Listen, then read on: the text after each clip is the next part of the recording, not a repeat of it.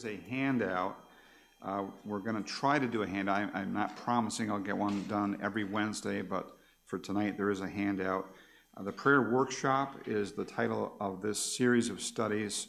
It's devoted to the study of prayer, and it's going to take us through the end of February with one break, and that's for the annual meeting coming up on January 25th. And so you've got the outline there at the top of the page. And then you also have tonight's study, which is prayer and praise to God. And so thinking about how we express our praise to God, well, we do it, when we sing hymns, we do it with our lifestyle by honoring the Lord. But one of the chief ways that we express our praise and thanksgiving to God is by means of our prayer. So we pray and we tell God that we love Him and we extol Him, we praise His name and so on.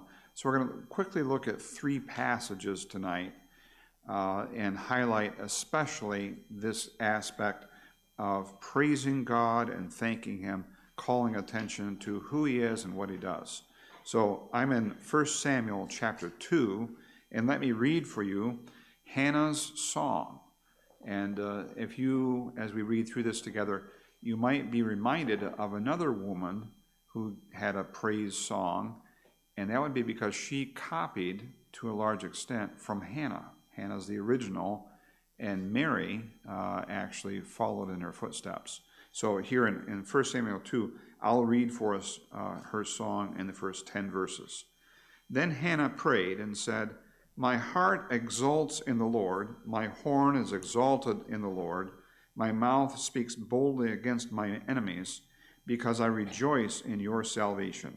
There is no one holy like the Lord. Indeed, there is no one besides you, nor is there any rock like our God. Boast no more so very proudly. Do not let arrogance come out of your mouth. For the Lord is a God of knowledge, and with Him actions are weighed. The bows of the mighty are shattered, but the feeble gird on strength. Those who are full hire themselves out for bread, but those who are hungry cease to hunger. Even the barren gives birth to 7, but she who has many children languishes. The Lord kills and makes alive. He brings down to Sheol and raises up. The Lord makes poor and rich. He brings low. He also exalts. He raises the poor from the dust. He lifts the needy from the ash heap to make them sit with nobles and inherit a seat of honor. For the pillars of the earth are the Lord's, and He set the world on them. He keeps the feet of His godly ones, but the wicked ones are silenced in darkness. For not by might shall a man prevail. Those who contend with the Lord will be shattered. Against them He will thunder in the heavens. The Lord will judge the ends of the earth, and He'll give strength to His king, and will exalt the horn of His anointed. There's actually quite a bit of theology, a lot of doctrine in Hannah's song here. And she's praying. This is a prayer that she's praying to the Lord. So what characteristics of the Lord does Hannah point out in her prayer to God? Notice in verse 2. Let's start in verse 2. What do you see there? No one holy like the Lord. So the concept of holiness, God is pure, He is set apart, He is distinct from everything and everybody else. There is no one like Him. Hannah knows that, and she focuses on that. God, you are holy. You are distinct from sin. You are distinct from all of your creation. What else do you see in verse 2? He's a rock. So what picture do you get in your mind when you hear that word rock? Strength, stability. It doesn't move. It doesn't waver. It doesn't change its mind. And so God is our rock. And you might even ponder for a moment, that image shows up a lot, a while after Hannah gives birth to Samuel in David's Psalms. So the Psalms use a lot of that imagery. God is our rock. What else do you see? Say in verse 3. A God of knowledge. And in the context, look at the next line. And with Him actions are weighed. What is Hannah getting at? God knows everything. He knows people's motivations. He sees what people do in the dark. And of course, she herself has come through a real rugged time. Elkanah's other wife, Peninnah, was real hard on her, razzing her and teasing her because Peninnah, had children, and Hannah was barren for quite a long time. So a lot of this is confrontational and even military. You kind of pick up on that, the way that Hannah phrases things about God. So God knows the Lord is a God of knowledge, and with Him actions are weighed. Can we apply that to ourselves even today? Actions are weighed. What would we do with that in 2023? What are we doing for God, and what are we doing for God? Certainly God knows me, and He's watching me, and so I'm accountable. Good. What else in the broader culture? Tell other people about Jesus. Certainly. Evangelism, telling other people about Christ. And also, when we look at the culture and how wicked it has become, how backward politicians are, and we get discouraged, we say, can this ever get fixed? Well, guess what? It may not get fixed in this lifetime, but God will fix it because He is a God who weighs actions. The Lord is a God of knowledge. He knows everything. And there is accountability. A lot of this is about God will hold accountable people who have done wrong. That's our hope, isn't it? God will make things right somehow. If we were to try to do it, what a mess we would make. But God will make all wrongs right somehow in the end. There's kind of a theme running through 5 and 6, 7, 8. Did you pick up on that? The poor, the lowly, those that sit on the ash heap. God has a habit of taking people like that and doing what? Elevating. So David was a shepherd boy. And over again you find the little guy is the one that God promotes. Gideon, and so many of the judges and many other people in the Bible were the least, the smallest. And then God elevates them and says, okay, I'm going to do something big with you. And so God takes those who are lowly, those who are poor, and He elevates them and brings them up to a high spot. Notice also at the end of verse 8, for the pillars of the earth are the Lord's. What does Hannah mean by that?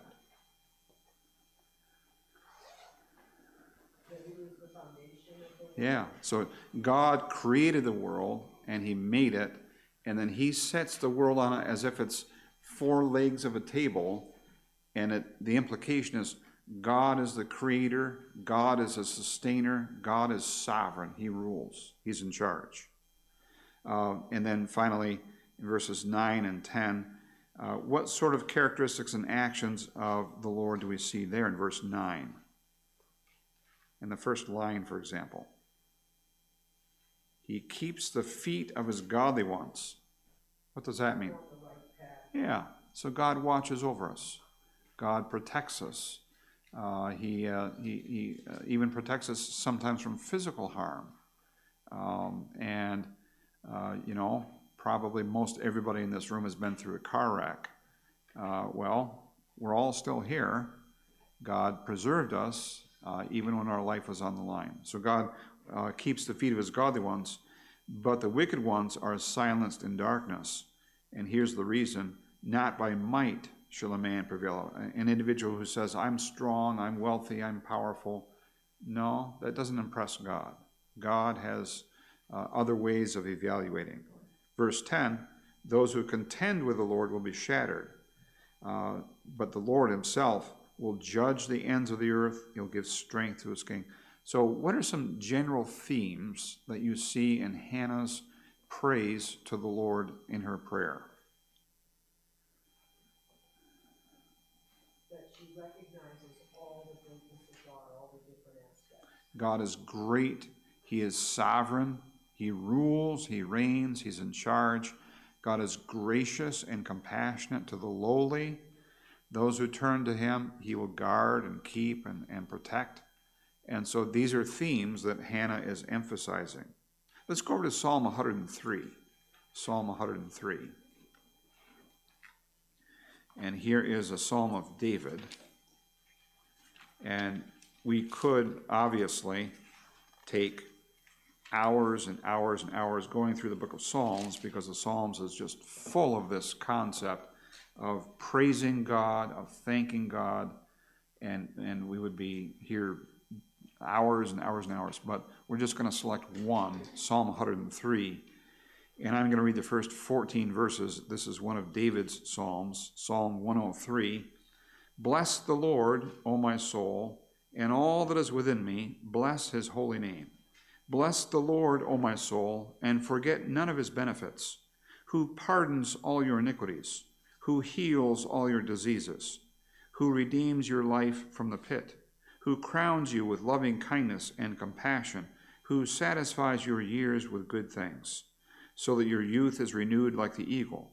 The Lord performs righteous deeds and judgments for all who are oppressed.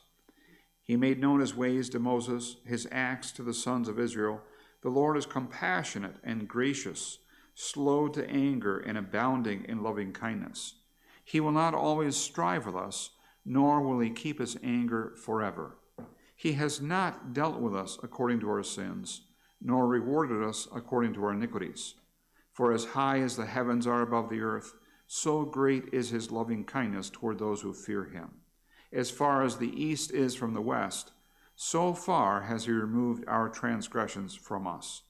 Just as a father has compassion on his children, so the Lord has compassion on those who fear him. For he himself knows our frame. He is mindful that we are but dust. And there's more, but we'll pause there. So what characteristics of the Lord do you see David emphasizing and praising here? What characters, what attitudes or personality traits do you see in the Lord in David's praise? Forgiveness, mercy, his mercy. He holds back when he has every right to punish, and he's gracious and light-handed. What else do you see? He's a healer. So he looks down upon us and he sees that we're beat up and sore and bruised and hurting, and he heals us spiritually and physically. What else? Patient.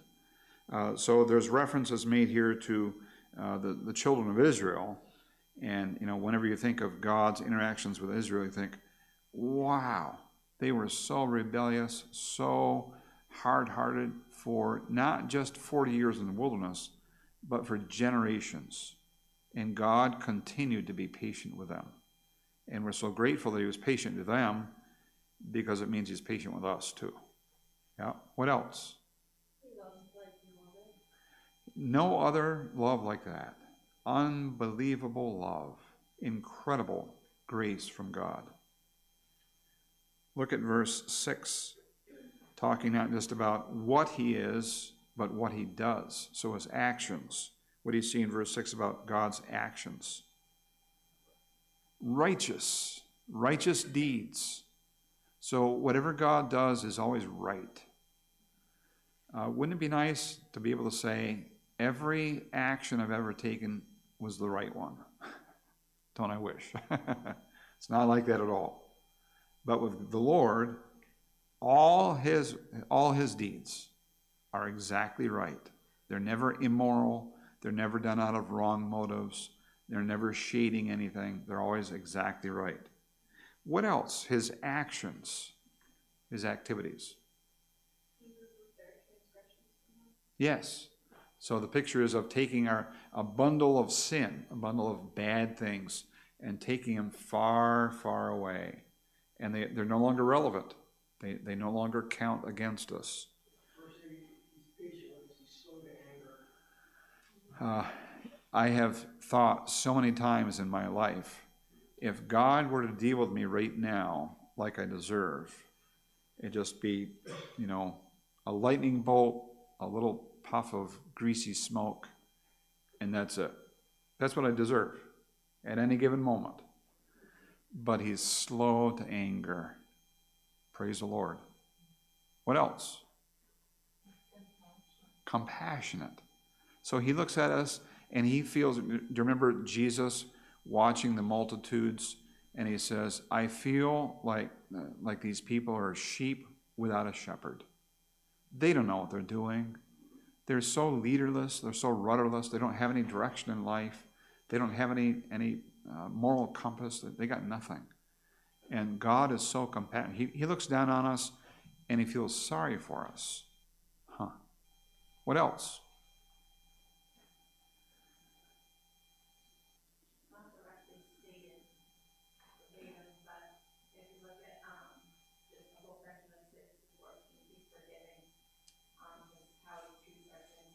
Yes. Yes. He doesn't hold us immediately accountable. He takes them away. He sends them away. God is very, very forgiving. In verse 13, what is he like? A father. A father having compassion on his little children. And they mess up and they get in trouble, but he doesn't go out with a big club and beat them. He's sorry for them. He's compassionate. In verse 14, David explains why. Why is he so compassionate and light-handed and merciful? He knows that if he were to lean on us too hard, we would just crumble. Physically, mentally, spiritually, God is so big, God is so huge, that if he were to just lay his hand on us a little too hard, we're vaporized. He knows that. He knows that our frame, and David here is referring to our skeleton, our body, but behind that, it's all that makes us up, our psyche, our spiritual nature as well as our bodily nature. God knows that we're actually very fragile creatures. We're very delicate, and he can't put too much weight on us. And for that reason, he's gentle. He's compassionate. He's kind. Very, very interesting. What else? Do you see anything else there in David's remarks, David's praise to the Lord? So let's go to the New Testament. Go to Acts chapter 4, please. We're moving into the church age now. We've seen a couple of Old Testament examples of people who are praying to the Lord, but their prayer consists nearly entirely of not asking God for things, but instead praising God and acknowledging God's character and his deeds. So here's another one. And the apostles, Peter and John, have met with the Sanhedrin, and the Sanhedrin threatened them and said, you can't talk anymore in this name, referring to Jesus. You got to stop this. And Peter and John said, well, we're going to obey God. They went back to the meeting place and reported to the church family all that had happened. And they decide to have a prayer meeting. They're going to pray together. So this is after having been threatened by the Sanhedrin, the Jewish Religious Council. And now the church family is together and they're going to pray. And they are going to ask for boldness. But observe how they begin their prayer. So I'm in Acts chapter 4, Acts 4. Please look at verse 24. Acts 4:24. And when they heard this, they lifted their voices to God with one accord and said, O Lord, it is you who made the heaven and the earth and the sea and all that is in them, who by the Holy Spirit, through the mouth of our father David, your servant, said, why did the Gentiles rage and the peoples devise futile things? The kings of the earth took their stand, and the rulers were gathered together against the Lord and against his Christ. For truly in this city they were gathered together against your holy servant Jesus, whom you anointed, both Herod and Pontius Pilate, along with the Gentiles and the peoples of Israel, to do whatever your hand and your purpose predestined to occur. And now, Lord, take note of their threats, and grant that your bondservants may speak your word with all confidence, while you extend your hand to heal, and signs and wonders take place through the name of your holy servant Jesus. And when they had prayed, the place where they had gathered together was shaken, and they were all filled with the Holy Spirit and began to speak the word of God with boldness. So their specific prayer request is found in verse 29 for boldness, that God would grant to them confidence as they continue to do what the Sanhedrin had told them not to do, that is, to preach the truth. But I want to call your attention especially to the opening of their prayer when the apostles are leading the church in prayer and everybody's together, and they begin in verse 24, and they say, "O Lord, it is you who made the heaven and the earth and the sea and all that is in them." So what demonstration of God's power and sovereignty does the church acknowledge here in verse 24 in its prayer corporately? The creation and the sustaining power of God. This, by the way, is fully in keeping with the Jewish tradition in the Old Testament of using the creation as one of the great markers of God's sovereignty. And it goes right on into the New Testament. So one of the reasons that we call attention to God's greatness and majesty, to his sovereignty and his power, is we say, well, God, you made everything. The heavens and the earth, the sea, the sky, the angels, the animals, the laws of physics, the laws of chemistry, everything that we see, you made it all, and so you are sovereign, you are Lord. They're acknowledging that. And then they actually go on in verses 25 and 26 and 27 to note another intervention of God, or demonstration of God's power. Do you see what it is there? Verse 25, "Who by the Holy Spirit through the mouth of our father David, your servant, said, why did the Gentiles rage and the peoples devise futile things? The kings of the earth took their stand, and the rulers were gathered together against the Lord and against his Christ. For truly in the city they were gathered together against your holy servant Jesus, whom you anointed, both Herod and Pontius Pilate, along with the Gentiles and the peoples of Israel." So what's the second? Not just the creation and the sovereignty of God there, but what else? So the person and work of Christ, specifically the crucifixion and the resurrection, are referenced here. And that too is a demonstration that God is great, that God is in charge, that God rules, that God does what he wants. He sets up a program, he sets a plan, and then he carries it out. Observe there in verse 28, "To do whatever your hand and your purpose predestined to occur." And so God planned this, even though the nations and Israel and the Roman authorities were gathered together against Christ. Nonetheless, God carried out his program. God did what he planned to do. So there's specific prayer request in verse 29, not 28, but 29 is, "Lord, take note of their threats. Grant that your bondservants may speak your word with all confidence." So that's their prayer request, but it begins with calling attention to the Lord as sovereign, majestic, powerful, great, and as we've seen in the Old Testament, compassionate, merciful, gentle. It's all praising God. It's all worshiping the Lord at the beginning of this prayer, and really for most of the other two that we looked at, Psalm 103 and 1 Samuel chapter 2.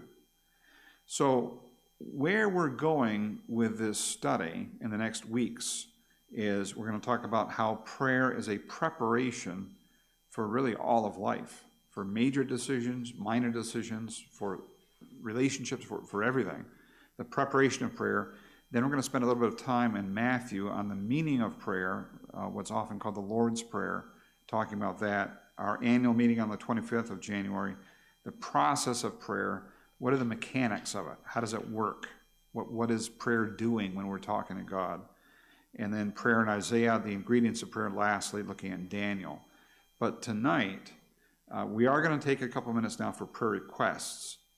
But our assignment for tonight, for our prayer time, this I think will be challenging, but good, to take our entire prayer time, if we have, 12 or 15 minutes to pray in groups, to take that entire time to talk to God, but not to ask him for anything. Now, we do have things to ask God for, including Lynette is in the hospital and so on, so we're going to take prayer requests. But when it comes time to pray, I'm going to challenge us. This would be a good, at the very beginning of the year, the first Wednesday night of a brand new year, how about if we just talk to God and tell him, Lord, you're great. You're sovereign. You're in charge. And we want to praise you, and we want to thank you, and we acknowledge your gentleness and your compassion. I'm not sure when was the last time I had a prayer session with the Lord that was just that and not my list of things that I need him to do for me. So I'm suggesting that tonight we would spend our entire prayer time just talking to God about how wonderful he is. So before we get there,